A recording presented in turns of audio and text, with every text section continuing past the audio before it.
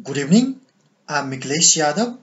Today I'll talk about variance decomposition, which is also known as forecast error variance decomposition.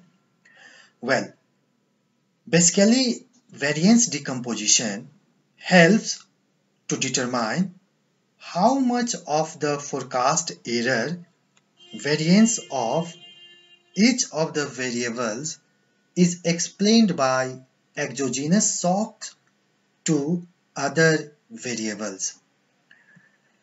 I have dataset of unemployment rate and inflation from 1950 to 2014. I'm going to investigate variance decomposition or forecast error variance explained by unemployment rate on inflation and inflation on unemployment rate. So in order to apply variance decomposition, first and foremost in Rstudio, we need VARs package, and then there are some steps which we have to follow, like the first step is testing the stationarity. I have already tested the stationarity and I found both of these two variables are stationary at level. Step 2 talks about optimal lag. I have selected optimal lag, and that is lag 2 is optimal lag. Step 3 talks about applying vector autoregression. In last video, I have already applied this vector autoregression. So kindly, before watching this video, go through the video of vector autoregression. With the help of this command, we can apply vector autoregression. Now I have stored the value of this in model 1, which is here. It means in this model 1, the value of var command is stored. Finally, after going through 1, 2, 3 steps, we can apply for variance decomposition or forecast error variance decomposition. Well, so first and foremost, we require VARs package. I have already installed this VARs package. So simply I'm going to load it in library. Library, VARs, and then enter. Now it is stored in Rstudio.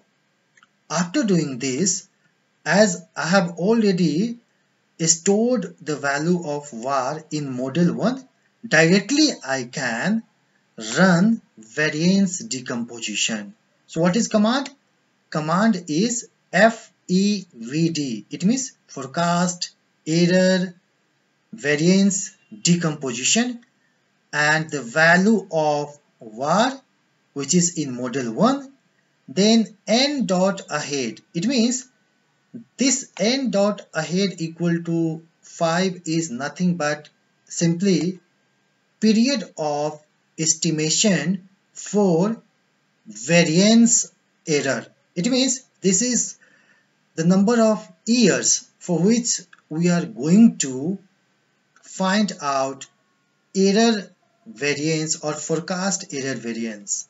That's why I write here number of 5. We can also write instead of 5, you can also check for the 10, but due to some observation period, we have very few observation period. That's why I'm going to forecast for only 5 years. So simply I copy this command and then I paste here and then enter.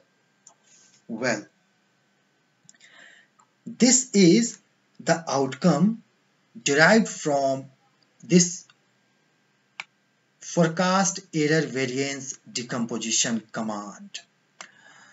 We have two variables. One is unemployment rate and another one is inflation. So first and foremost, we'll be talking about unemployment rate. This 1, 2, 3, 4 and 5 are nothing but number of period of forecast error variance. 1 and 2 period are assumed as short run period, whereas 3 to 5 years are treated as long run of forecast error variance. Talking about first variable, which is unemployment rate, it says that in first year unemployment rate has 100% of forecast error variance because of unemployment rate itself. It means inflation has zero influence on unemployment rate because entire 100% is explained by unemployment rate itself. In second year, 95.77% of forecast error variance is explained by unemployment rate itself, whereas 4.22% has been explained by inflation on unemployment rate.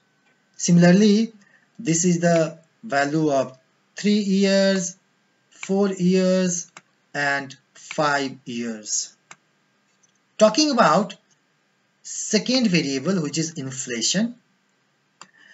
In first year, inflation has influence by inflation itself, and that is 99.72%. Only 0.027% influence has been made by unemployment rate on inflation. Similarly, in year second, 95.5% has been explained by inflation and only 0.044 has been explained by unemployment rate. Similarly, we can explain year third, year 4 and year 5. So this is all about forecast error variance decomposition. Thank you very much.